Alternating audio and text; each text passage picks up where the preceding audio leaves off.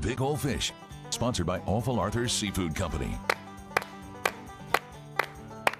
We like to kick off the countdown to the weekend with a little toe tapping, some hand clapping, and always a Big Ol Fish. This hour's photo comes to us from Ellen Graves from Lexington and shows her grandson, Jase. He's only 9 years old, and a huge channel catfish that he caught while fishing with his big brother.